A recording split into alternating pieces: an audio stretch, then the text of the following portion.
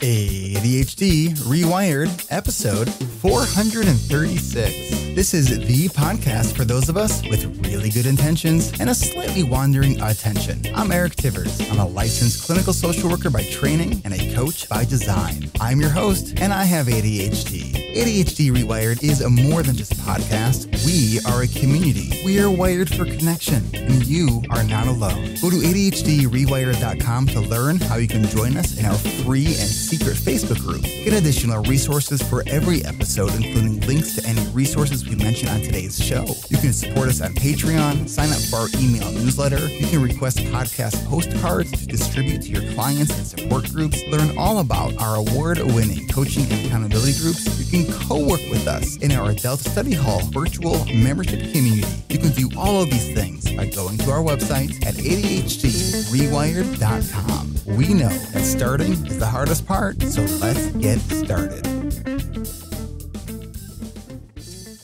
Welcome back to another episode of ADHD Rewired. Today we have two guests joining us from Australia. First, we've had on the show before, Jonathan Hassall. Jonathan is an ADHD and executive function coach and the director of Connect ADHD Coaching, providing services internationally from Brisbane, Australia. His background includes psychiatric services and as a scientific advisor for ADHD in the pharmaceutical industry. Jonathan trained as an ADHD coach in the U.S. and offers individual and group programs for people with ADHD. He's a regular speaker at national ADHD meetings in Australia and the U.S.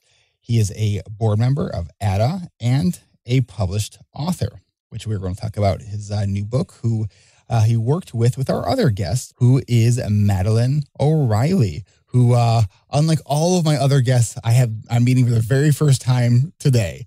But Madeline works with children and adults with ADHD and anxiety. She spent the last decade working in a multi-disciplinary practice in Sydney called Mindcare Center. Here is where her interest in ADHD was sparked, and she enjoys working in collaboration with other medical professionals, especially psychiatrists.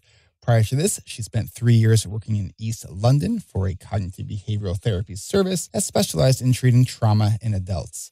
Before moving to the UK, Madeline worked for Vision Australia.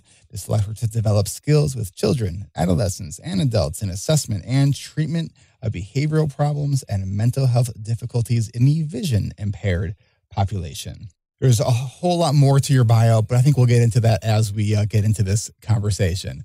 So Madeline and Jonathan, welcome to both of you. And let's get you both here unmuted.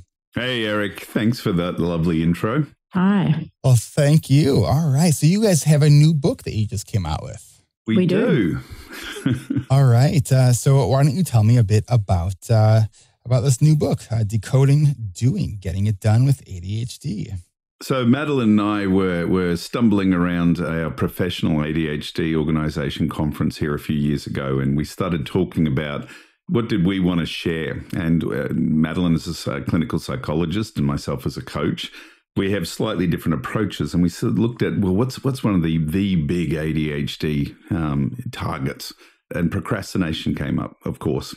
And then we procrastinated about it for a while. And then we came back and said, hey, we should do something about this. So basically, we broke it down. And we started from the idea of, instead of saying, okay, let's focus on the problem, let's instead focus on what should be happening if you have ADHD. And that's different from what should be happening if you don't have ADHD.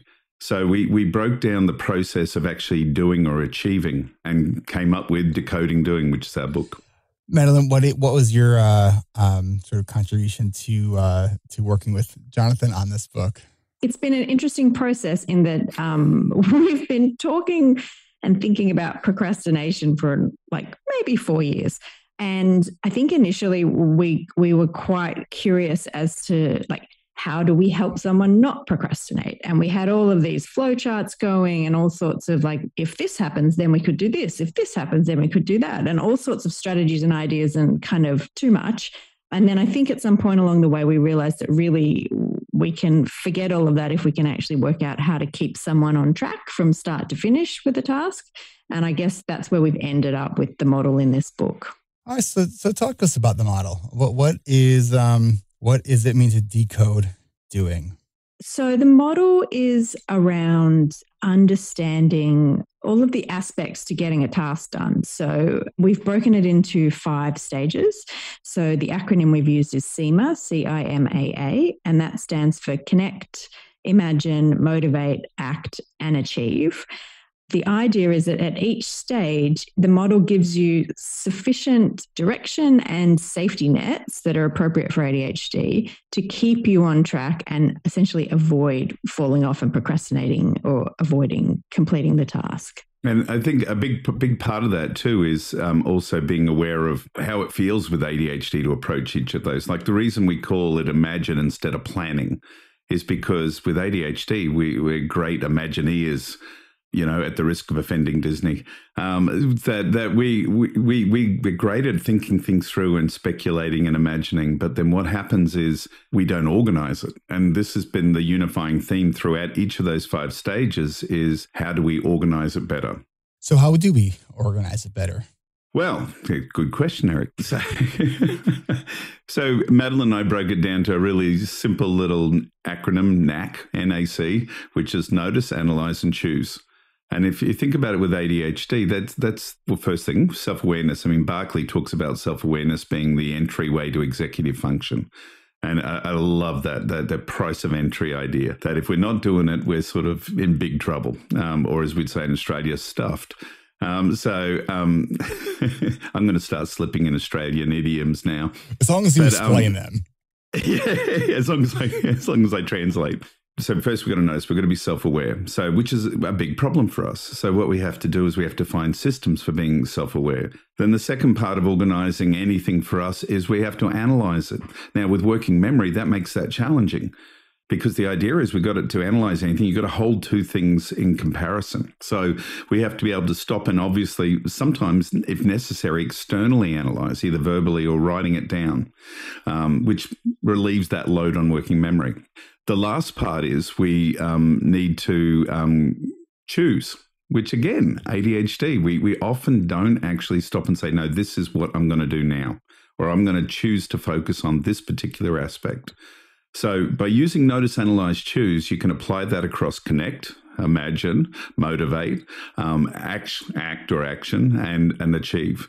And if you're doing it at each one, you tend to organize them.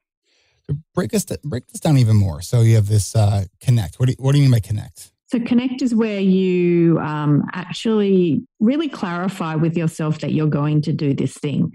So it's quite an emotional stage. So it's really about having the idea of the task and actually really understanding what emotionally is coming up for you. Because we've often seen with a lot of people with ADHD who may struggle with procrastination is that they'll approach a task, they want to do the task, but then all sorts of things get triggered off. So lots of baggage from the past or lots of experiences of failure or, all sorts of uncomfortable feelings and memories will come up, which then serve to kind of really distract and get in the way of this particular task. That stage is really about taking a moment to understand what is going on. This is what's going on. I'm getting triggered. I've got this other stuff getting in my way. Let's get some clarity around, do I want and need to do this particular task now? What feelings would serve me at this point in time? So a little bit of organizing your emotional state. So trying to access some sense of competency and clarity around the task and why you're doing it. And then stepping forwards with as little baggage as possible. So is that part happen during the planning process, or when you're sort of looking at your to-do list and then noticing the emotions sort of coming up when you're like, oh, I don't want to do that? I mean, that in particular, that's step 1, is at the very beginning, all of those feelings that come up. And then I think that does continue to happen really as you move through the task. But we've found that if you can take a moment and get some clarity and awareness around it at the very beginning, you're in a much better place to roll through it well. And keep in mind with ADHD too, it's not just about, I don't feel like doing that task. Often we're driven to do tasks we shouldn't do. And it's because we're so externally focused, we're pleasing someone else. So that little pause to say, wait a minute, do I really want to go and move cupboards for somebody on Saturday morning? Or do I really want to take on that extra task at work just because they're asking if someone will? So there's, that's the beautiful thing I love about ADHD is it cuts both ways. Sometimes it's stuff that we should be doing and we don't want to. And other times it's stuff that we really shouldn't be doing, but we've sort of volunteering for. What about that? One of my favorite memes from The Office with at least the US version, Michael Scott, where it says, I knew exactly what I needed to do until I realized that I had no idea what I needed to do. Exactly. But that's a perfect segue into the imagine stage, right? So that connection part is about sorting out the emotion around, well, should I know? And how do I feel about this?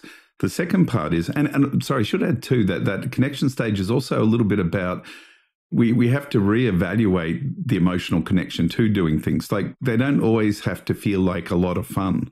And I think that's a really important delineation that we'll talk more about when we get to motivation. But the imagine stage is where you figure out, I don't know what I need to do, right? And that's where we can use I like to talk about supercharged aspects with ADHD rather than superpowers, because a supercharged car can go very fast in the right direction or it can go very fast in the wrong direction. And that's what we're like, right? So if we think about the supercharged aspect of ADHD, we're great at imagining. We're not great at organizing it. So if we want to see if we know what we need to do and figure it out, the best way of doing it is visualizing it. So if we can actually see ourselves going through that process, like imagining our days or imagining the task and how it would fit in our day and what it would look like for me to do it, very quickly we'll run up against, oh, hang on, I have no idea how to do neurosurgery. Maybe I shouldn't operate today, that sort of thing, right? So that's the imagine part. And that's it's the danger area with ADHD is we do that easily and well. So the idea is that if we can remember that we do it at 30,000 feet, though, we've got to get granular with it. We've got to dive into the weeds. A good example of that, if you want to practice that, just for everyone there at home, if they want to practice that on a daily basis, start your day with your diary in front of you. And now I know that may be a sensitive issue for many people with ADHD, but you should have a diary in front of you or a planner, and actually look at everything you've got to do that day and visualize yourself actually doing it, including the breaks in between, the driving between things, and see if you can see yourself doing it. Now, in 5 minutes, you'll cover a day, but I guarantee your day will be much better for it because you visualized it. What about for people with ADHD who have a hard time actually visualizing?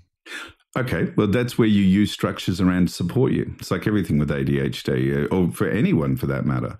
If you have trouble visualizing, then that's why I use the diary. And I break it down into, well, okay, what am I wearing? What does it look like? Who am I seeing? What would the sun be like as I'm out in that meeting or traveling to that thing? What will the traffic be like?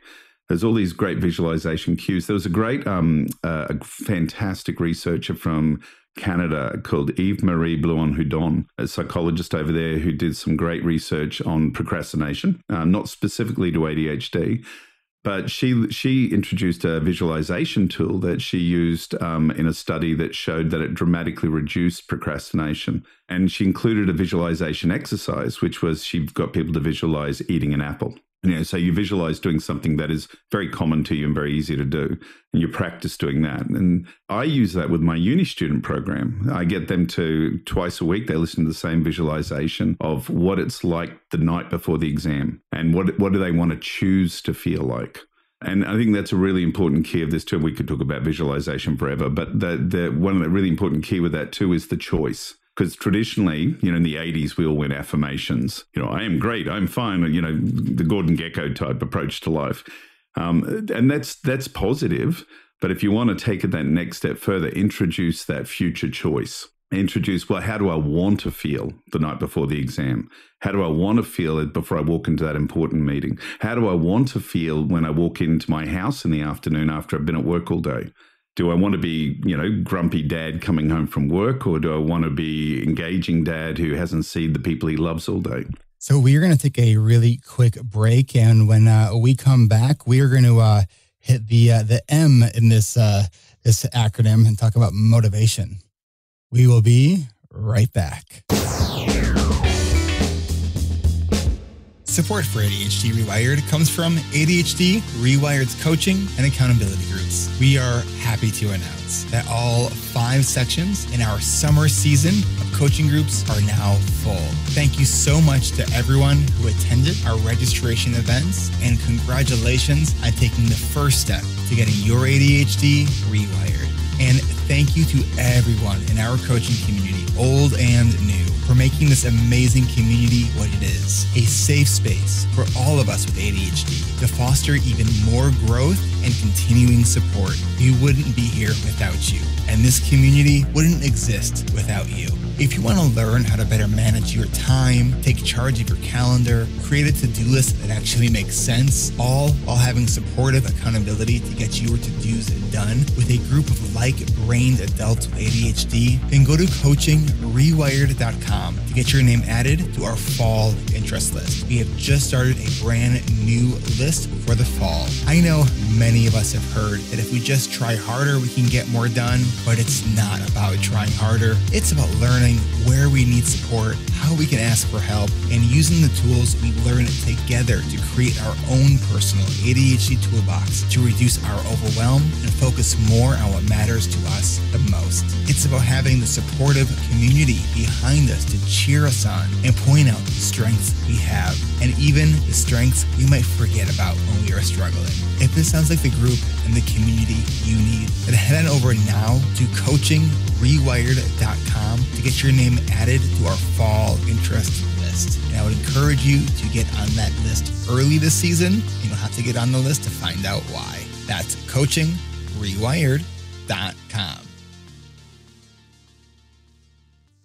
Support for ADHD Rewired comes from Adult Study Hall, our virtual co-working community. Do you have a creative idea you've been wanting to start? Would you like someone to do laundry with? What about having company while you study? If you think you would benefit from real-time accountability, working beside other adults with ADHD who are also working on things they want to get done, then join our Adult Study Hall membership community at adultstudyhall.com. This is a community for body doubling. Access to Adult Study Hall is only $19.99 a month, and it is free for the first week. You can even cancel your membership at any time without any penalties. Your membership will give you instant access to Adult Study Hall 24/7 or ASH 24/7, a dedicated Zoom room that is open 24 hours a day, 7 days a week. It's kind of like going to the coffee shop without any of the lines, so you get to pick your own seating and work to your own tunes. Your membership also includes access to our Adult Study Hall Plus or ASH Plus sessions, where you can work on your finances, your most dreaded tasks, decluttering,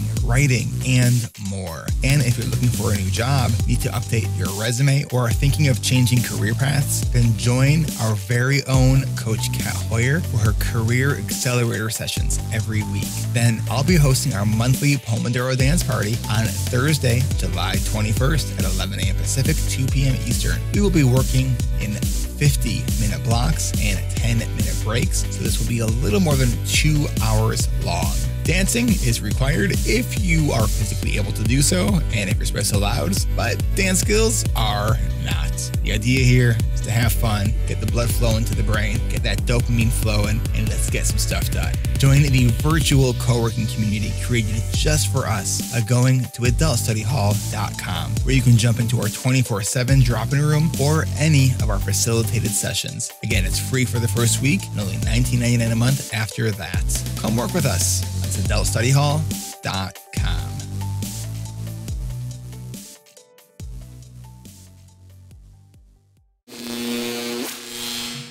All right, we are back. So when we left off, we were talking about sort of visualization, and now we're going to talk about motivation. So what in your book, Decoding Doing, which is all about procrastination, so much of procrastination is, kind of how do we push past the I don't wannas? Yeah, well, actually, I'm going to get Matt to talk to this, but before she does, I want to preface it a little bit. This is probably the big discussion we had, because everyone focuses on, well, I've got to get motivation. motivated to do something. So this magic motivation I've got to pull out of the air and inject into myself, and then I can throw myself into it. That's not how we think motivation works. Motivation's an emotion, simple as that. And what are emotions? And if you want to see read an excellent book on understanding what emotions are, Lisa Feldman Barrett wrote a fantastic book, I think 2017, called How Emotions Are Made. And for the cheat sheet, you can see her on TED Talks.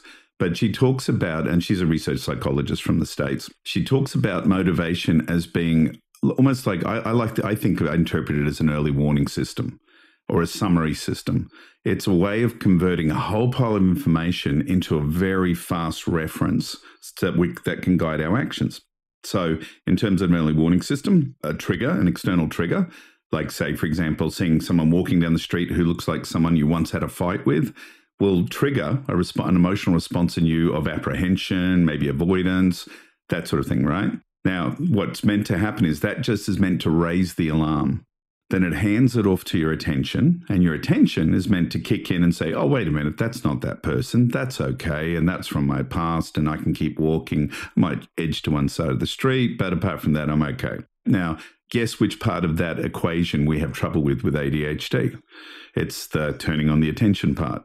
So we tend to stay in the emotional part, and that's part of the problem. So then we start to see the whole world as something that we have to interpret and trigger emotionally, when really it's attention that will shape that emotional association or story. And that's what I was saying earlier about that we have to get to a point where we see a motivation as different to, oh, it's got to feel energizing and great. I remember I had some clients once, and the wife didn't have ADHD, the husband did, and there was a debate about doing laundry. And the husband, in a moment of frustration, said, but it's not fair, you like doing laundry. And she looked at him like she was going to kill him. And then she took a breath in, and I have the greatest respect for this lady. She looked at him and said, with the most compassion I've ever seen, said, oh my God, is that the only way you do anything? Do you have to like it? And he went, yeah. And so I got her to explain what it's like for her as someone who doesn't have ADHD. And she said, well, I create a routine that just makes it happen reliably. And I said, what about on the days when you really do not want to deal with the washing? You know, they had small children, and washing for small children can be disgusting. So she said, oh, well, what I do is I create this visual image. And it happens automatically. She says, I see you all going out into the world looking clean and confident, and it makes me feel good. It makes me feel like I've protected you going into the world. So she pulls up this visual image in her head of them looking like that, and that engenders an emotion in her. She creates the emotion. So everyone out there with ADHD, this is my big takeaway, is create the emotion. Stop reacting to the emotion. And we have to use our attention to do that.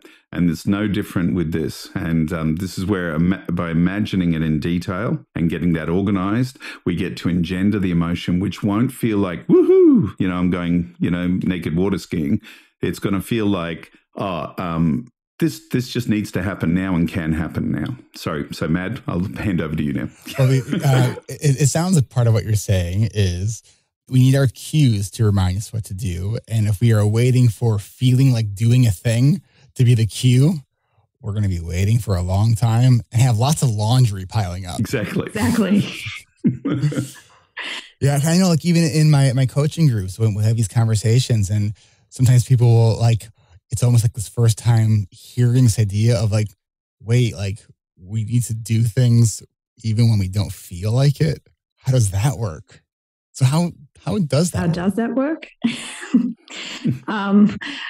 This stage for us in this model is quite a lot like the Connect stage in some regards, because what you're trying to do is, again, take a moment to notice how you're feeling. And if you're not feeling motivated, then we're looking to find some motivation. And one of the really powerful methods is what John just talked through, which is that visualizing your future self. So whether that's visualized with an image in your mind, or whether that's, if you can't do that, then maybe you talk it through with someone, or however you access that, but trying to connect and build the relationship you have between yourself now and your future self. If I picture my future self in a year's time and I don't really have much of a relationship with her, I don't care that much about her, she doesn't mean much to me, then that's not going to motivate me.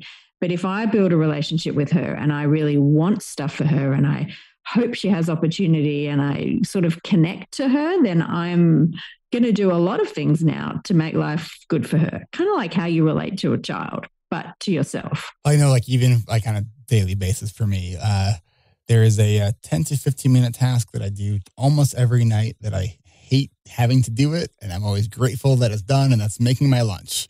Right. So when I'm like noticing that internal resistance, the I don't wannas, I'm like, I just keep thinking my tomorrow morning self is going to be really grateful for doing this. And so I sort of focus on a little bit of a mix of like, it feels good to have that part of my stuff done and not have to try to squeeze it into the morning.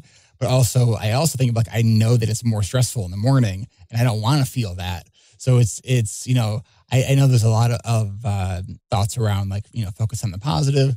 But I think like for me, I don't know, bringing in both has been helpful. Yeah. It's, the reality of your future self is the most tangible way of creating motivation. And again, it's not necessarily motivation that it's going to be fun. It's motivation that it's going to benefit me, and we know with ADHD that our time projection is challenged. We know we have problems with it. There have been some small fMRI studies that have shown that when people with ADHD think about themselves in the future, the same part of the brain lights up as when they think about a stranger now. So we're thinking about a stranger out there. It's a potential, but it's not necessarily us, right? Like, and I love that Homer Simpson quote. There's a scene in The Simpsons where Homer and Marge are in the house and the kids are outside playing, and Marge says, "Hey, Homer, you should go out and play with the kids because future Homer will really regret that he didn't." And Homer says, "Yeah, that's future Homer's problem. I'd hate to be that guy." Nice. All right, so motivation is something we have to generate. Yeah. What are some other ways that we can do that? Well, I think a really big part is, what I was saying about the that lovely lady and the washing was, firstly, we imagine ourselves doing it, so we can see ourselves doing it, so we know it's possible. It starts to become, oh yeah, well, that's just logical. I think the other part too is it's about playing with time. It's about the context part of it. I always think of, when we think of doing any task, we need to think of process, so how I'm going to do it. Then we need to think of the resources we need to do it, including the adequate time to do it, which we know we can be terrible at estimating, as well as people and things.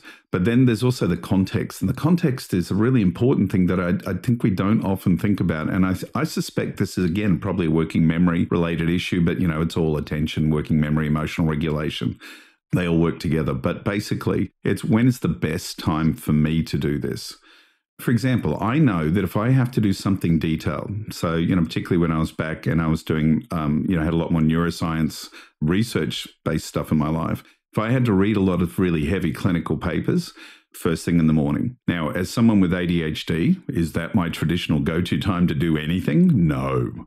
However, I learned that, okay, it's quiet. It's sort of like the positive version of late at night. Like, I love late at night because no one wants me. I'm off the hook. I can just roam wild and I can do all those funky things I like to do, right? And I have no sense of getting too tired until I just fall asleep at the desk or whatever.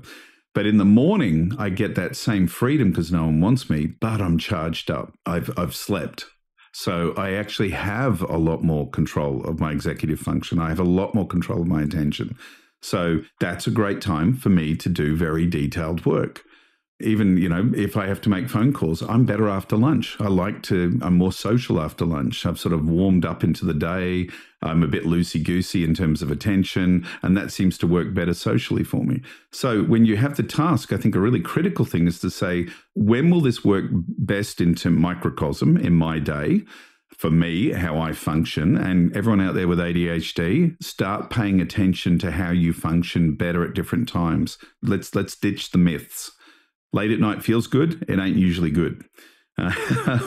But the other thing too is that then start looking at the context of the rest of your life. And this is where a diary or a planner comes in handy, because you can see all of your commitments mapped out in very concrete terms.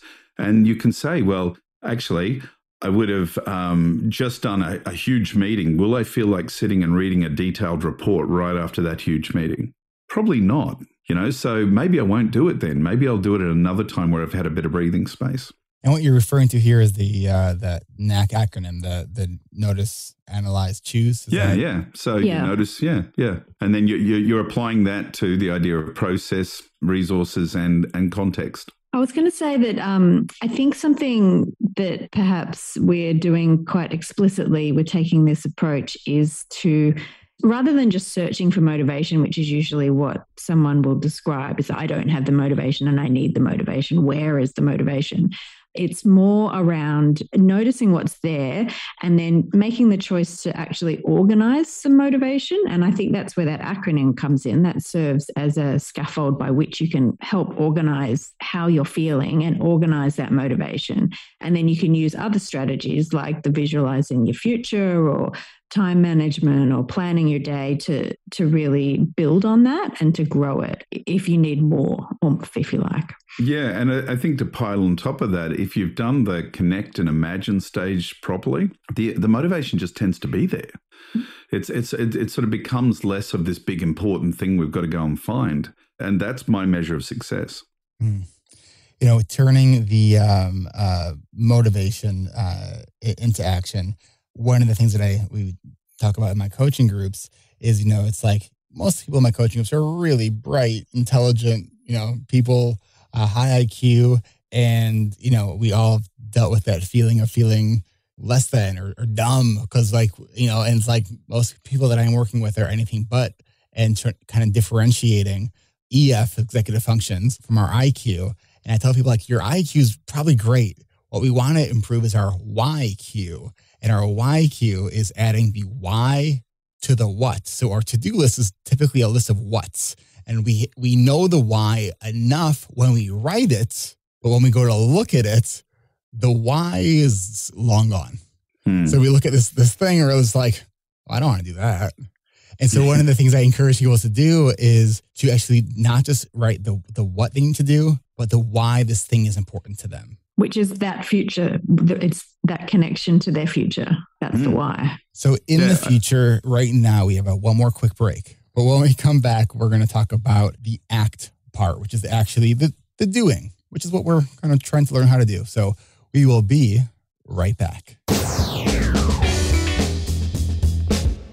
Get more from ADHD Rewired when you become a patron over at ADHDrewired.com/Patreon. I want to welcome our newest patrons, Fiona L. and Daniel W., who joined us this week. Thank you so much for your support and welcome to our Patreon community. Perks start at just $5 a month, where you can get ad-free episodes of this show. And at $25 a month, you can join me for our monthly coaching call every fourth Tuesday of the month. In our most recent coaching call, I share some tips and strategies previously shared only with our coaching and accountability groups and focused on our to-dos. And for our next monthly coaching call on Tuesday, July 26th at 1 p.m. Pacific, 4 p.m. Eastern, we're going to do that again because it was a lot of fun. So mark your calendars and consider becoming a patron at $25 a month to join our next coaching call on Tuesday, July 26th at 3 p.m. Central, where we will focus on those to-do lists. It'll kind of be like a workshop for your to-dos. And if you want to hear some of those tips and strategies that we shared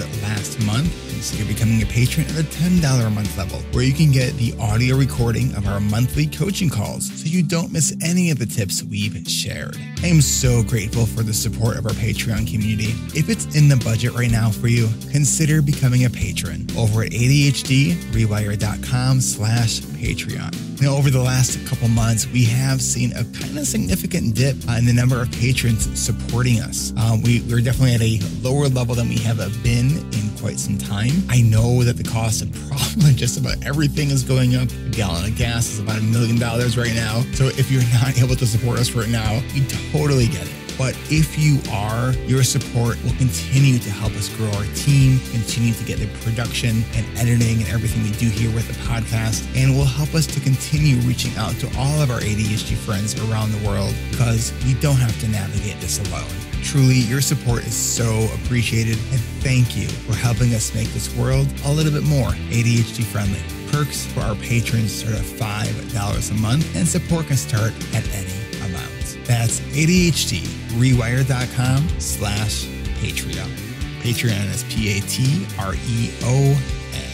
And thanks.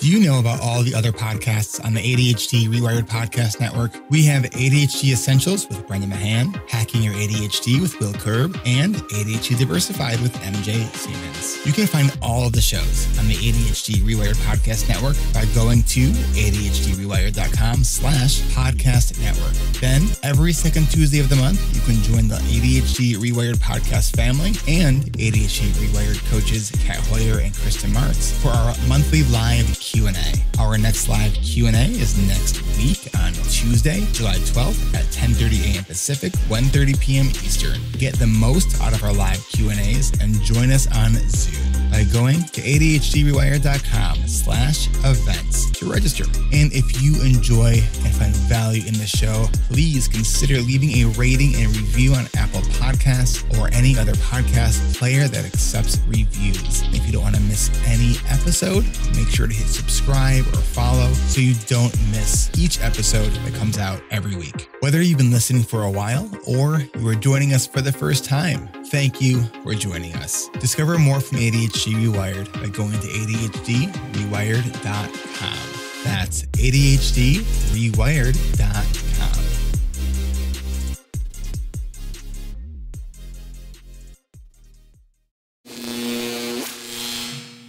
All right, we are back. Let's jump right back into from where we left off. Let's talk about the doing, the act part of this model. The act part. Now, this is tricky because here's where we go into the real world. So up until this point, we've been living in our heads, and that's that's where we like to live. Because the real world is tricky. It has all the benefit of it. We have this lovely tangible stuff of being out and doing stuff and then really achieving stuff. But it always throws up things we didn't expect because it's constantly in motion and moving. And that's okay. We can adapt to that. So the translation from the imagining, and once we've built up that motivation to do it, is then about saying, well, okay, how is it being able to monitor how it's working in the real world? Making sure that we are paying attention to things like time and how we're feeling and giving ourselves some feedback on how that process is working. So in other words, the real world is really reliant on some effective problem solving. So we need to, and again, problem solving, notice, analyze, choose. We have to be able to notice that there is a problem. The second part is then we have to be able to pause and solve the problem. And with ADHD, that's a big problem. We tend to limp on. I just got to keep going. Otherwise, this thing's never going to get done, right? And we have to be able to stop and say, it's okay to pause, because if I pause, I might change my direction and make it easier for myself.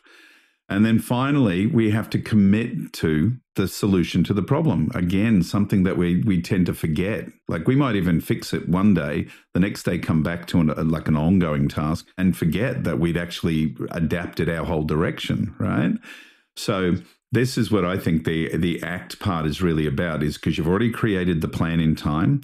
You've got process, resources, and context all in place. And now it's about monitoring as it happens and paying attention to it. So, using the example I had before, like if I get up early to read a paper and I find myself doing the 1,000-foot stare instead of, hugging my coffee cup, pretty much like I was about an hour ago, then I've got to really say, well, hang on, I thought this early morning thing was going to deliver, but it's not. What's going on? Now, if I went to bed at 1 a.m., then that's probably why the early morning's not delivering. Or if I didn't warm myself up with a matter of practice. So I need to stop and say, okay, this is not working now. So either I've got to go in and address why it's not working. So with ADHD, I've got to look at my physiology. Am I tired? Am I hungry? What have I done to my dopamine levels? And then the second part is, and I'm going to give a plug to Monica, my partner here. She did a great talk on the inner pharmacy at the international conference at the end of last year. That talks about the physical, addressing the physiology of ADHD. The second thing is then I'm going to say, have I got the system in place that supports me in doing this? In other words, have I put the paper in front of my desk? Do I have a process by which I'm going to read that paper and understand it, right? And then the last part is my intent. I need to revisit that motivational picture, my future self. What am I benefiting here? So if I'm stopping and noticing that and addressing those problems and then implementing it, then you'll find a lot less of this stall that we traditionally get. So the ACT stage is, like John said, it's walking through the task and actually doing it. And the planning and everything that's come up till now is what's going to support you doing that. But it also builds in troubleshooting. So really consciously noticing if barriers come up, if unexpected things come up, and actually responding to those rather than sort of having them derail you or stall your progress. So is this where you would kind of address what I like to call it scope creep? You're working on a project and all of a sudden like, oh, but I got to do this, which is not actually part of the goal, right? But it's maybe either a nice to have or something that should be dealt with, but not right now. So all of a sudden you have this like, a task that maybe would have taken 30 minutes is now like a half-day project. Yep. This is where you would hopefully notice that. and in noticing that, there's a really big ADHD cue in there, right? So impulse control, the doing this thing has triggered, now reminds me I should also do that. So there's that impulse control bit, but there's also this anxiety bit. A lot of the time when I'm working with clients and I'm yet to work with a client that has not had anxiety in the background of ADHD. And to me, it makes perfect sense. If you're don't feel in control of your future, you're going to be anxious, and that's going to compound itself with experience. And, the anxiety bit is even if you feel like you're solving the current thing, then you'll produce the next problem and the next problem and the next problem and the next problem.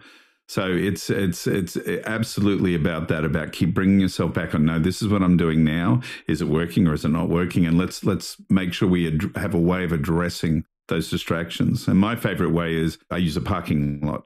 I work for a big American company, and when they gave talks, they were very into the parking lot idea, which was, if someone asks a question that you're not ready to answer right now, you write it on a whiteboard and then you return to them at the end of the session.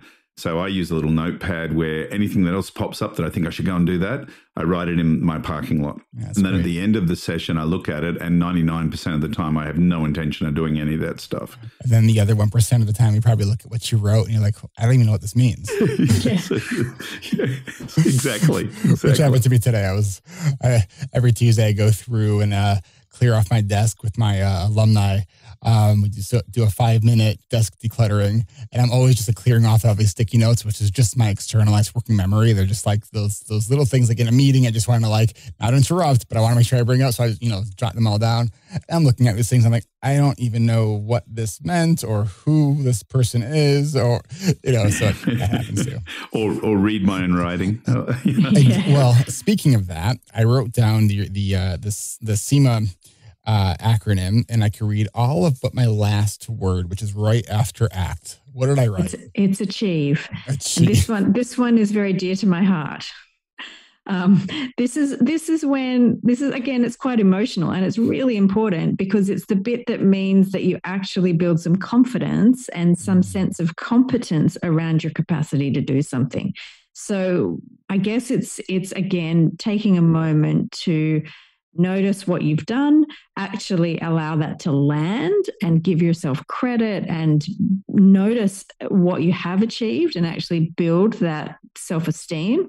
And then there's also the pragmatic piece around, well, what could I have done differently? And is there something to learn from this? And what skills do I need to develop? And a little bit of learning. But I think importantly, it's the emotional piece of actually saying, yay, I did a thing, woohoo. It's the cheerleader part. I imagine you both see this too in your practices, and that's how much difficulty people have with owning their accomplishments. Mm-hmm. How do you help people with that? Well, I first say to them, if someone gives you a compliment, say thank you. And if you can't say anything else positive, don't say anything else positive.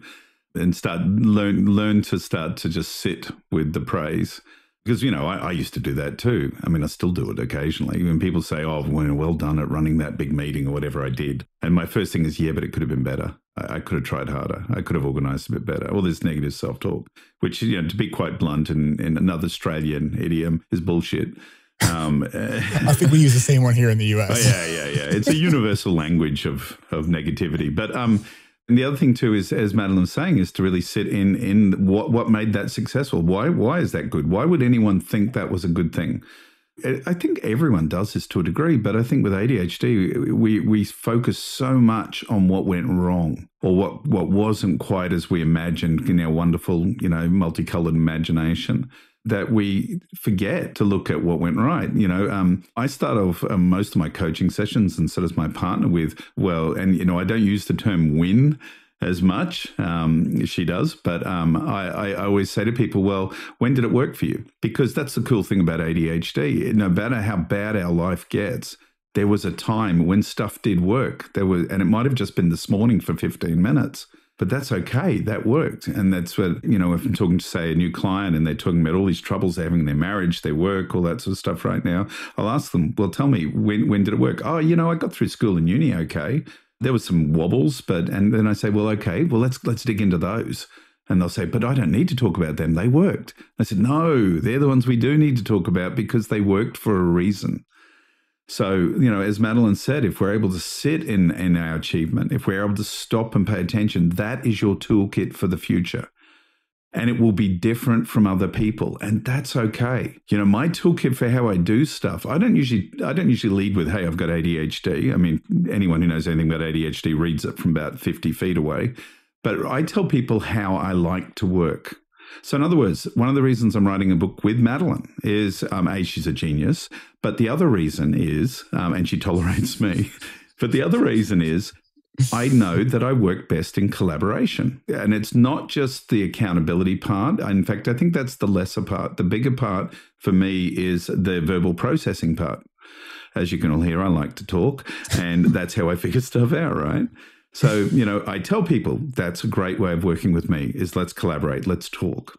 And so that's when you stop to notice how you achieve something, you end up with tools that you can apply again and again and again. Can I add something that I've observed with working with adults with ADHD is that I think often by the time they get to the end of the task, I guess the novelty of that activity has worn off somewhat or sufficiently to sort of no longer really be holding their attention easily. So they're very quick to move to the next interesting, exciting kind of challenge, creative, whatever. And I think they just don't think or forget to sort of really mark the occasion of the achievement and really just take a moment to notice it. So I think sometimes it's because of negativity, but also sometimes it's just it's sort of doesn't hold their focus, but it's important. So I guess we've put it in here because it's really something that builds self-esteem. And so often the self-esteem issues is what leads to the anxiety and the depression and all the other stuff. So it's an important protective factor. I know when I was first diagnosed with ADHD 20 some years ago, I used to refer to it as like my 95% disorder. I would do just about everything I needed to do up to the 95% mark, and then I would abandon whatever it was I was doing to move on to the next thing that would get my attention. Oh, absolutely, yeah, and that's why it's so critical to have an endpoint, like to have clear criteria that have I ticked all these boxes or not? Because that's the other thing we don't do well. We don't end well. Like you said, we flip on to the next thing, like you're both talking about, whatever's grabbed our attention next. And I think a lot of it is that when we get past that, we get over that hump of acting, we feel like it's done. There's no emotional threat there anymore. Mm. I know that, Jonathan, from knowing you, I know you are very bright. I'm wondering if, as a person with ADHD working with a person without ADHD, did you have in your contracts that at the 95% mark, the rest is all you, Madeline, to finish the book? No, but I do feel it may have gone that way, reflecting upon it. Yes, reflecting, there was definitely points where Madeline said, "Hey, now remember we've still got to do this," and I'm going, "Yeah, that's cool, but we should do a book about anxiety and ADHD." Oh yeah, we've got a lot of other plans, Eric. Yeah. And, surprisingly, and I, as we toasted champagne over the finishing of the book, I actually said to Madeline, "It wouldn't be finished without you, right?" Like, I give all credit to Madeline. So, and it was her who said, "Yeah, no, you probably need to review that chapter. John, it's probably the same as the chapter before it, right?" So, Jonathan, I want to ask you, is there anything that you could say that you learned about yourself doing this book with we learned so much about myself. Firstly, I was right in all the ways I've learned all those that toolkit for how I get stuff done. That stuff is absolutely true. Working with someone like Mad, and she's wonderful to work with because she's remarkably patient with me, but also too she's willing to go on that journey, that magical flight of imagination with me, even though it may sound like it's going somewhere completely weird and dangerous for a minute. That willingness to accept. But in terms of actually, for example, the next time I write a book, firstly, I will actually write the full concept out before I start. I will cement a lot of the ideas before I start, and then I will do what I coach everyone else to do. I will create a really solid structure behind each step and put times to it, put the context to it, and, again, see if Mad's free, and get her to keep an eye on me. But that's the main thing, is that going back to that imagining stage, getting really granular with it. That's what I would do differently next time. Madeline, what about you? What did you learn anything about yourself working with Jonathan on this book? I definitely learned a lot about myself. I don't think we would have got to the end if we didn't have the other person there sort of holding our hand and keeping us going when it got tricky or tedious. The thing that I loved about working with John is that he's so creative, and these sort of the way his ideas link together and sometimes they're very left field and they make no sense, but sometimes they're just beautiful. And I'm not nearly as creative a person in how I think about things. I'm much more linear. And it's just been wonderful. I think that what we've created wouldn't exist without that. So it's been really valuable. And Jonathan, isn't it like magical to work with someone who thinks linearly? Oh, absolutely. I was just thinking linear is magic. Like, how do you do that? Like, yeah. So we're getting close to the end here. I know that there was some. You're doing some work with ADDA, and you wanted to mention some stuff that you're doing. With Yeah. I'm very excited. I'm on the board of ADDA, and it's an organization that I hold very dear to my heart because they do stuff. ADDA is now huge. It has, I think, it's probably potentially has the largest membership in the world now for people with ADHD, and I think the reason they do is because they do stuff now. They also have a lot of ADHD going on in their board. And they also it was weird. I walked in, I had this idea for a meeting and I threw it out at them. And the first time ever, no one said, "Oh, that sounds a bit odd," or "That's dangerous," or they all just went, "Yeah, let's do it." I thought, shit, now I've got to do it. So what it was we looked at what I do with coaching. I looked at what I do with coaching. And what I noticed is with coaching is that we give a bit of information, we apply it to life, and then people go and do it. Now, when we sit and watch webinars, while they're wonderful and lectures, they're wonderful to get that information, it's difficult for someone with ADHD to translate that into action. So what I've designed is a workshop format that is very interactive, and basically it's led by a lived experience host to make that connection to, I've got ADHD too, and this is what this problem means to me, or this area means to me. And then having short expert presentations to very specific ideas that they would then break out into breakout sessions with facilitators and small groups where they workshop it. Okay, so I've got this idea now, I'm going to apply it to my life. For example, Matt and I did the SEMA code as one recently, and in fact, we're doing it again for ADDA members in a few weeks. So you get to actually apply the idea straight away, and then you come back and you get feedback and you give another short bit of information and do it again. Now, that's a 2.5-hour mini one. We call them Sparks. The Sparks sessions, the full ones, are 4.5 hours where you have 3 expert speakers and you'll be facilitated through the whole thing. Now, as part of that, we're bundling that into, I wanted to do a truly international meeting. And by that, I mean that everyone gets to go in their normal waking hours, which I know with ADHD could be any time, but I'm talking about, say, neurotypical waking hours. So what we're going to do is we're going to deliver 3 full sparks. So these are 3 4.5-hour, very interactive change sessions. They'll all run concurrently. There's one on ADHD and work, another one called You, Me, and ADHD, which is relationships. And the third one is ADHD and Me, which is about discovering your story, your narrative for ADHD and learning how to project in the future and shape it. So they run concurrently. They're going to run concurrently in the Oceania time zone first. Then a few hours later, they're going to run live in Europe, from India through to Europe and Africa. And then an hour or two after that, they're going to run live right through the Americas. So wherever you are in the world, you will be able to attend, interact with live people, get the same content. And if you've got ADHD and not too fond of sleep, you could even attend multiple workshops across those 3. The other part that we're adding to it is when Eric, most of the time I see you at conferences, we're both wandering the corridors, not attending stuff, because I like to switch and change. And I miss that with this virtual thing. So I found an app called Gather Town, which is really cool. It's like you drive a little avatar around, but as you walk up to someone, Zoom screens pop up so you can talk in real time. So ADDA has adopted Gather as their new virtual community space. So for the 30 hours of the meeting, as the 3 time zones are running, our Gather, which we're calling the ADDAverse, will be open in the background. And anyone from anywhere in the world can go there and hang out with other people with ADHD from all over the world. And there'll be out of session stuff organized there and support groups and discussions and all that sort of stuff. So that's where our community is going to be. So you can do both. And it's happening on the 22nd and 23rd of July Eastern time. So it's Eastern US. It starts in your evening on a Friday, which will be basically what Matt and I will be the Australian.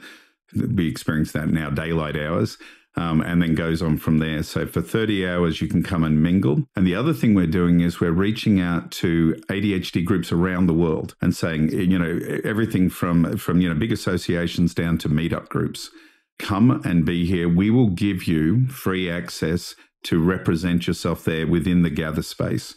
You'll be able to, ideally, I want to be able to walk around a room that looks like the world, like as a world map, and interact with people, ADHD groups from all over the world. So that's what we're doing. Where can people learn more about this, and also give us a link to where they can find about your book and anything else you guys got going on? Okay, so if you want to find about we're calling it the ADHD Global Gathering for ADDA, go to ADDA's website at add.org, and you'll be able to find it through the links there. For our book, Mad? We've got a site, decodingdoing.com, or you can buy it through Amazon, Kindle, and paperback. And we will get the links to all of those things on this episode's show notes. Jonathan Hassall and Madeline O'Reilly, thank you so much. I know it's early where you are, isn't it? Yeah, it's just kicked past 5:30 in the morning. So, well, thank you so much for being here early on the other side of the world. I really appreciated this, and best of luck with the book and everything. And I really appreciate you spending the time with us. And thanks, Eric. And thanks for everything you do, Eric, too. This is a wonderful podcast. And I really appreciate you and everything you do. Thank you so much. This is Eric Tivers. Thank you for listening, and congratulations for making it to the end. ADHD Rewired is more than just a podcast. We are a community focused on learning, growing, and connection. The website is ADHDrewired.com. You can find time-stamped summaries and additional resources for each episode. Apply to join our free and secret Facebook community. Learn more about our award-winning intensive online video-based coaching and accountability groups. Join the Adult Study Hall virtual co-working membership community. Find all the other podcasts on the ADHD Rewired podcast network. Sign up for my email newsletter to get exclusive content that you won't hear anywhere else. And use the search tool to find episodes on specific topics. You can do all of this at ADHDrewired.com. While you're there, click on the Patreon button. If you are a regular listener, consider making a monthly contribution by becoming a patron. If you are able to financially support my work, it would mean a lot. This show is free to you, the listener, but it's not free to produce. Plus, patrons get cool perks like ad-free episodes and access to recordings of coaching calls, and $25 a month patrons can join me once a month for a group coaching call. You can follow me on Twitter at Eric Tivers. You can like our Facebook page at facebook.com/ADHD Rewired. If you're a coach, therapist, or related professional, connect with me on LinkedIn at linkedin.com/Eric Tivers. Subscribe to ADHD Rewired on YouTube to see selective interviews and other videos I've made. Podcasts change lives. You can make a difference in someone's life by spreading the word about this podcast. Mention it in your online communities on Facebook, Twitter, Reddit, or wherever you hang out online. And be sure to share it with your friends, family, your therapists, your coaches, doctors, siblings, parents. And if you, your coach, therapist, doctor, or ADHD support group leader would like a pack of podcast postcards to hand out, you can request those at the website, ADHDrewired.com. If you're a member of CHAD, ADDA, or any other ADHD support group, please be sure to tell them about this show and all the shows on the ADHD Rewired Podcast Network. You can even show them how to download it on their phone. And if you really loved this particular episode, please hit share on your podcast player. I'm only one person, and I do count on you to help spread this message. One of the biggest things that you can do to support this podcast and help other people discover it is to leave an honest rating and review on Apple Podcasts or any other app that supports reviews. And don't forget to hit subscribe so new episodes are automatically pushed to your favorite podcast app. Looking for more ways to listen and learn? Get a free audiobook and a 30-day free trial at Audible by going to audibletrial.com/ADHD Rewired. Here is my list of must-listen-to audiobooks updated July 2021. Nonviolent Communication by Marshall Rosenberg. Attached by Amir Levin and Rachel Heller. Atomic Habits by James Clear. The 5 Dysfunctions of a Team by Patrick Lencioni. Crucial Conversations by Carrie Patterson. The Coaching Habit by Michael Stainer. The Body Keeps Score by Bessel van der Kolk. Rest by Alex Sujong Kim Pang. The 5-Second Rule by Mel Robbins. Make It Stick. The Science of Successful Learning by Peter Brown. The Productivity Project by Chris Bailey. Meditation for Fidgety Skeptics by Dan Harris. Change Your Questions, Change Your Life by Marilee G. Adams. I always recommend to my coaches and admin that they read that book. The One Thing by Gary Keller, a required reading for all of our coaching group members. Procrastinate on Purpose by Rory Baden. The 4 Tendencies by Gretchen Rubin. The Art of Asking by Amanda Palmer. And if you're looking for something a little bit more magical, I have fallen in love with the Harry Potter series, and the narrator, Jim Dale, is amazing. And of course, if you haven't yet boarded the Brene Brown bus, all of her stuff is great, starting with Gifts of Imperfection, Daring Greatly, Rising Strong, and The Power of Vulnerability. And if you're an entrepreneur or leader, be sure to check out her book, Dare to Lead. Do you have something that you would like to share? Click on the podcast tab at ADHD Rewired. Click the button to be a guest at the top of the page and schedule a 15-minute interview. This is Eric Tivers, reminding you to keep learning, growing, and connecting. Self-care is not selfish. No matter what you get done or don't get done, you are still enough. And no matter how hard it feels, we can do hard things. And we don't need to do them in the hardest way possible. Thanks for listening. I'll catch you next week.